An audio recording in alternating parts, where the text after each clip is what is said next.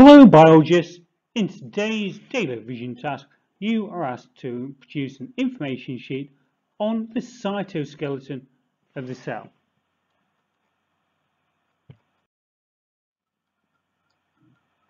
The cytoskeleton of a cell consists of a network of protein fibres that give the cell stability and allow it to move.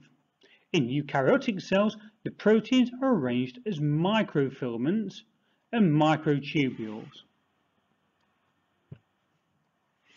The cytoskeleton provides an internal framework for the cell which preserves its shape and holds the organelles in position.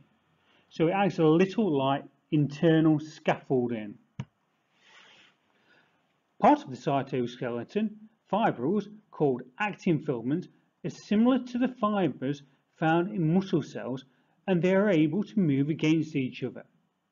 They are responsible for the movement of some of the organelles and also the movement and change in shape of white blood cells. Another part of the cytoskeleton, fibres called microtubules, use energy in the form of ATP to drive movements to perform various functions. These are made of protein called tuberin. Proteins present in some microtubules called microtubule motors move against organelles and the circular content along the fibres. This is the mechanism for the transport of vesicles from the rough endoplasmic reticulum to the Golgi apparatus and the movement of chromosomes during mitosis. The cytoskeleton is also responsible for the movement of the cell through its environment or the movement of part of its environment past the cell. This is done by organelles such as cilia or flagella.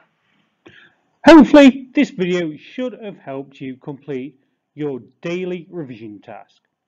Please subscribe so you can keep up to date with other videos to help with your daily revision tasks. You can follow me on Facebook or follow me on Twitter to help you keep up to date.